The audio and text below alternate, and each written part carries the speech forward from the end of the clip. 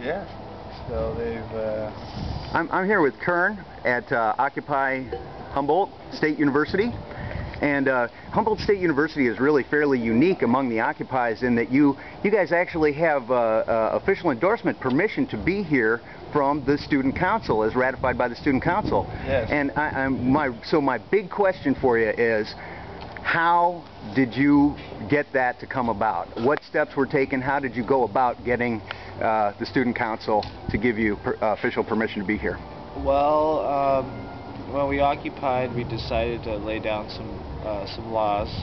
We have no drug, no alcohol policy, nonviolent policy, respect above all, and we policed ourselves, and so we were able to gain the support of the student body and the AS because we were exercising our freedom to assemble peaceably and respectfully.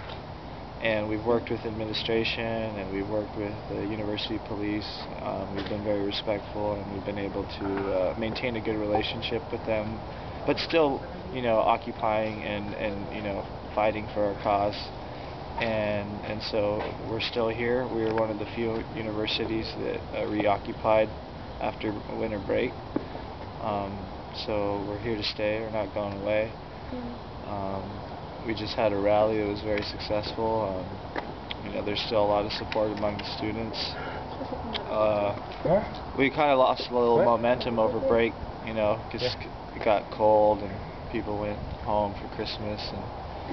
But we're starting to get another, our following is coming along, and we're gaining more momentum. And we have several of the students that are planning an Occupy caravan from here all the way to DC, and we're planning on putting Humboldt on the map for other than what it's usually known for. So there's a lot of bright young students here that are helping out, and together with the community, we're building a coalition of freedom fighters that are going to start doing something about the problems. We've gotten past the complaining, and now we're starting to do something about it, and we're here trying to spread the knowledge that we have and share the ideas, and we're trying to get people to be actively engaged in their democracy, and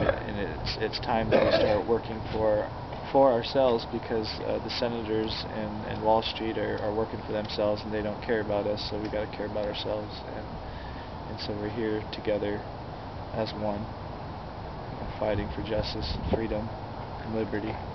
Here to stay, with permission. Here to stay, with permission. It does say technically that we're not supposed to be camping here, but we're doing it anyways, and we're exercising our rights.